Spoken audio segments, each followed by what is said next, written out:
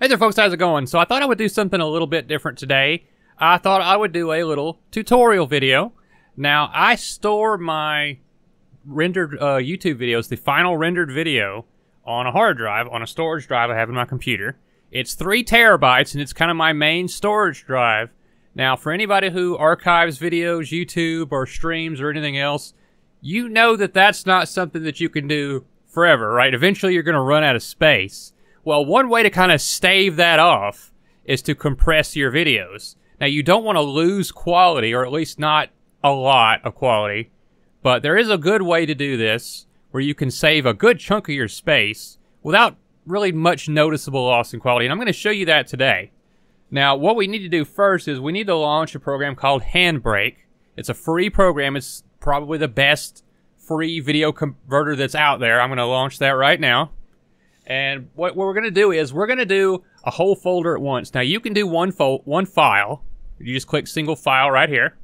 So the settings and everything are the same. So I'm just going to show you with folder batch scan right here. So we're going to click this. And what we want to do is we want to select a whole folder. Now, we've already, this is my gameplay folder. This is where I store my backed up gameplay files that I've rendered. You see, I've got a whole lot of videos. I don't even have all of them on here. I just have a good many of them. But we're going to do the Diablo videos, and the reason we're going to do the Diablo videos is because there's a lot of videos and they're taking up a lot of space. I'll show you that in just a moment. So we're going to click the folder we want to do, and we're going to select folder. And we got to wait for just a second here. It's going to scan all of the video files, which you see there's 22 in there. That's correct. But like I said, if you just want to do one file, and I would recommend that you do one just to kind of test this out, see the quality settings, you know, see what you want to use, what settings you want to use. You can do a few different encodes or different settings to kind of compare. I'm going to give you the settings that I use, but, you know, if you want to look up, you know, try different settings, you want to look stuff up, I'm going to use a preset that I've made here. I'll show you how to save one of those. So what I do is, this is what I do. Now, this might not be best for you, but I find it works really well for me. You see, I mean, this is one of the older, semi-older videos. So you see, I do way more. So I've lost some weight since then. I'm doing all right. I'm getting there. Okay, whatever. But I check web optimized. This right here, line AV start, that's checked by default. We'll leave that. Dimensions, I'll leave it alone. I don't want to mess with the dimensions. I want it to be 1920 by 1080. If you wanted this to be lower, if you're recording 1080p videos, but you want to encode it down to 720p, that would save even more space. We're going to leave it right there. I'm going to go over to the video tab here. Now, these are the settings that you want to pay attention to. There's a bunch of different settings here. I set constant frame rate. I don't want this frame rate fluctuating. This should be whatever your frame rate is. Mine are recorded at 60 FPS. I check constant quality here, and I set it to 20. Now, there's a difference between these two right here. If I set this down here, it'll be average kilobits per second. Now, you could set a lower number than what your videos are recorded in, and then you could do it that way, but I'm just doing it this way. So this basically lets you say, this is the quality I want the videos to be. And the more you slide this to the left, the lower quality they'll be. So you could potentially save more space than what I'm showing you how to do here. If you just lower this a little bit, like I like 20. I'm gonna leave it at 20. If I can get it over there, there we go. If you went down to like maybe 22, 24, 25, you know, you could try this out. Like I said, do a few encodes, try it with my settings. Try it with something else. But that's fine. So I'm just gonna do this, constant quality, 20. I'm going to leave audio alone. It sets it to this by default. At least for me it does. 160 is fine. Stereo, fine. All that's fine. If yours is surround or anything, you want to change that. But basically what we want to do is here, just make sure yours matches here. Now, there's one more thing you have to look at here. The encoder preset. Now, basically, to make this very simple, I don't understand it super well myself, so it's not like I'm talking down to you. I couldn't give you an amazing description of it, but basically it's a bunch of different settings and options and little things that control the quality. Now, the slower you set this, the farther to the right, basically the slower the encode is going to go, the more CPU time it's going to take. Now, it uses that CPU time to make the video look better at this particular quality that you've picked here. So this will result in less blocky video, nicer quality at the same, you know, at the same quality or bit rate that you choose. But like I said, this is going to take a lot more CPU time, especially if you go over here to, you know, slow, or very slow. I just use very slow. But yeah, you want to, like it says, you're going to want to set this as slow as you can handle it. Now, if it says that it's going to take like 2 or 3 days to do a whole bunch of videos, maybe you might not be able to deal with that, so you might want to drag this to the left a bit. I probably wouldn't go any lower than maybe medium. That depends on you. That depends on how many CPU cores you have. This is over here to the far right. It's placebo. That's probably too slow. It's literally telling you it's placebo, so don't bother. But my system has 16 cores and 32 threads. But even for me, if I'm encoding a lot of videos in a folder, I'll just let this run while I'm sleeping, basically. So yeah, enough rambling on. I think you kind of get the idea here. You want to leave everything else how it is. And what we don't want to just hit start encode. That's a mistake. If you just hit start encode, it's only going to select the first video in the folder, right? What you're going to want to do is you're going to click add to queue, and you're going to click this little arrow to the right of it, the little down arrow. Click that, and click add all. Now what that's going to do is it's going to add all of the ones from the folder that you scanned when we did that earlier. So now if you click the queue, see, those all the folders right there, right? Well, the files, rather. That's all of them, all the videos. So at this point, all you got to do is hit start queue, and that's it. You just start queue, you let it run. Maybe, you know, if this is 1 or 2 or 3 videos, maybe, excuse me. If this is 1 or 2 or 3 videos, maybe you just let this run while you're sleeping. If it's a whole folder of videos, maybe you might want to go to sleep or do this while you're at work or something.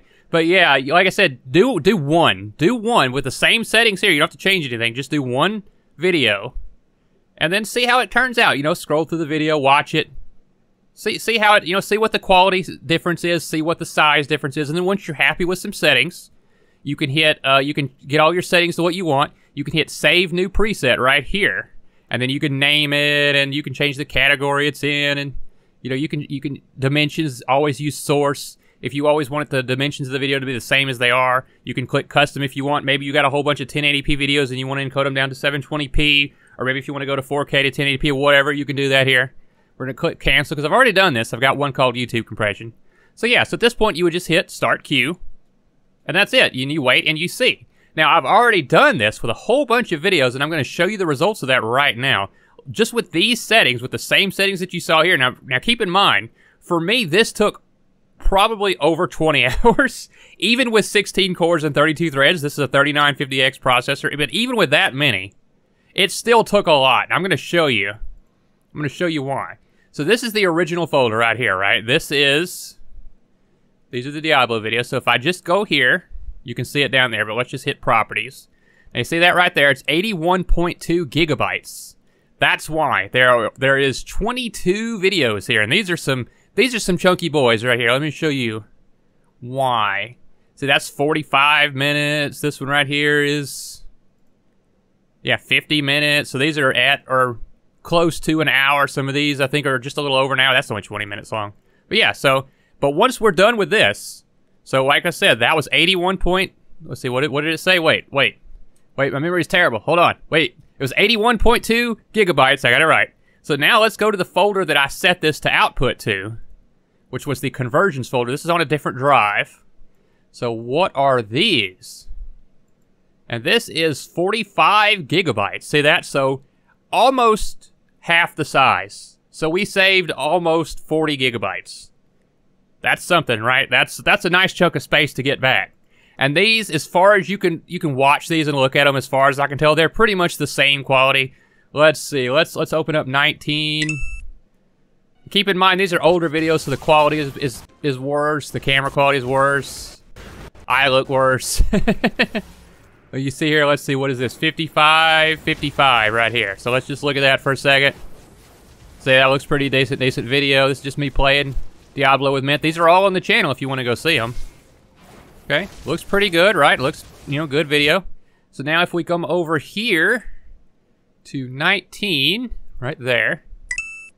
And now if we go to 55, let's see. Let's get in there. Hold on. This is close enough right here, right? So see, so now you can see this is what the compressed video looks like. Looks pretty good, I think. That's 54. There you go, 55. Looks pretty good, right? Especially, it's good enough, I think, for archival purposes, really. Like, I would upload this on the channel and have no problem with it. No problem at all. See, it looks pretty good. But do a test comparison, you know, do one video. Try my settings. you know, maybe if it's not saving enough space for you, maybe try slightly lower quality, see how it looks. But we can see what the bit rate is here. This is, see, just about 12,000 kilobits per second, about 12 megabits per second. That's what I record the videos in. And if we go on this one, we can see what the quality is. It's about just a hair shy of 7,000 kilobits per second, just a hair shy of 7 megabits per second. Okay, so like I said, the quality that you set at 20, it's going to use whatever bit rate it needs to get the video to that quality. So it's like having a fixed bit rate, but instead of setting the video to whatever quality will get you that bit rate, this sets the bit rate to whatever bit rate will get you that quality. You see what I mean? Yeah, so I use 20, but like I said, you can use another one. Try it out. Let me know what you think. If you have any questions, leave them in the comments down there below. I'll leave a link to Handbrake, and go check that out. It's completely free. Very nice. Okay, so I hope you found that useful. It's a little rambly. I'm not very practiced at doing these. I do apologize for that. I haven't done one of these in a good while. But, you know, if I come across something really interesting and really nice, and I think that you guys might find it useful, I want to do that. So I'd like to maybe once or twice a month do a tutorial video. If there's anything I do on the channel or in streams or anything else that you would like me to kind of try to ramble through an explanation for you in a video, I will certainly do that. But yeah, I'm going to head out, guys. There'll be some videos on your screen right now if you want to check one of those out. If you want to see some gameplay videos, you know, instead of me just rambling over my desktop here. By the way, this is, before we go, this is a program called Wallpaper Engine. Yes, that's an actual desktop wallpaper. It's on Steam. It's really cheap. I'll put a link in the description. Okay, I'm going to head out, guys. We'll be back soon. More streams, more videos. Make sure to hit thumbs up and subscribe, guys. And until next time, have a good day, everybody.